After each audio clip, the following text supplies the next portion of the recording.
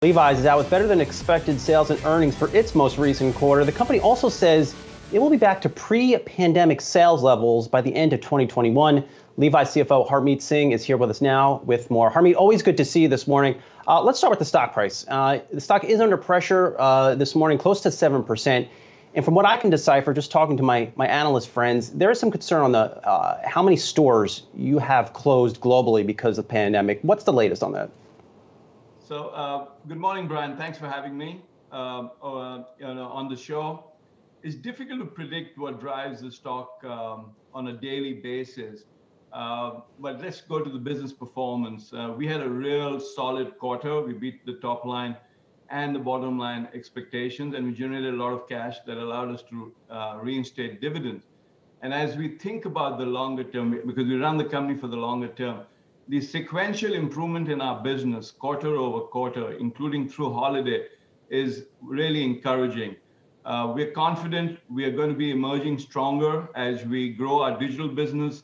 We are really strong on the women's side. And as a company, we've talked about getting to operating margins of 12% when we return to pre-pandemic levels, which we think begins to happen in quarter 4 of this year. And we're generating a lot of cash. To your question about store closures, we put our consumers and employees at the front of every action, and ensuring they're safe is important. So because of the resurgence of the virus, there is short-term pressure, especially in quarter 1, especially in Europe. Most of our closures are in Europe. But the good news for us is that we are recapturing about 50% of sales we're losing on brick and mortar as we grow our digital business, which is today profitable.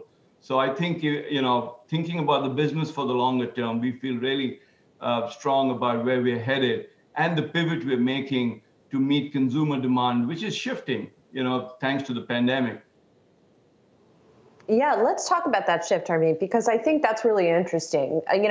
Most of us are sitting at home, we're in our sweats, we're not wearing jeans. And I wonder how much that change is going to hold when people get back out into the world. I know you guys did roll out some sweats that I believe then sold out, but how much are you going to pivot in that direction, without sacrificing the sort of identity of Levi's, which is synonymous with jeans? Yeah, the casualization really plays to our strengths. We are selling a lot of jeans, even in today's environment. And our market share, for example, both on the men's and women's side on denim continues to be really, really strong. Relative to the casualization, I'm wearing, what we just rolled out, the red tab sweats. And we have said that our intention long term is to get our non-denim bottom business to approximately 50% of our business. And the red tab sweat is a great example of it. We still have a lot of tops to sell. We're still under penetrated in that category. And you're right, the red tab sweat launch, which was a test, I would say, sold out. So we're going to come back, on a global basis later in 21. But the other changes, are really working to our advantage. The other piece is the digitization of the consumer experience. We are growing our digital business, which is now profitable.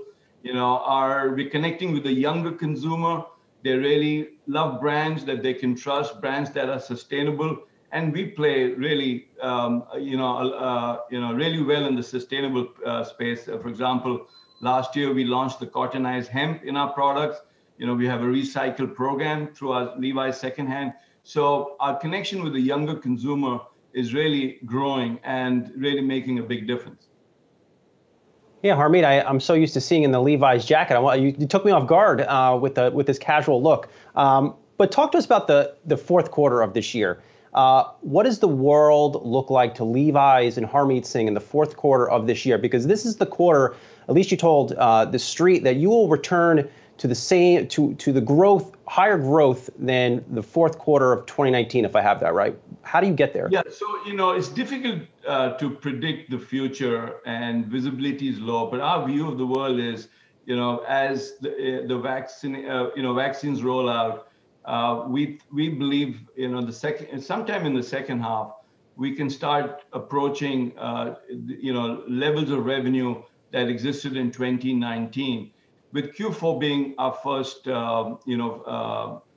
quarter where we get back to those levels. And when we get back to those levels of demand, our view is operating margins get, to the 12% number that we talked about, largely driven by a higher gross margin business. As a business, our gross margins are growing, and that's good news for us. We're taking pricing. The consumer is willing to pay, largely because they love the product that we are providing. And that's really the thinking. If you go back to Europe, Brian, pre-closures, the recent round of closures, Europe, if you take September and October, was already a little higher than 19 levels. So the bounce back was pretty quick. And I think that's largely because our consumers love our brand. And the moment they can access it through our stores that are open or through the digital experience we're providing, I think they'll come back and come back big. All right, we'll leave it there. Levi CFO, Harmit Singh, always good to see you. Stay safe, and we'll talk to you soon. Thank you, Brian. Have a good one. Bye-bye. You too.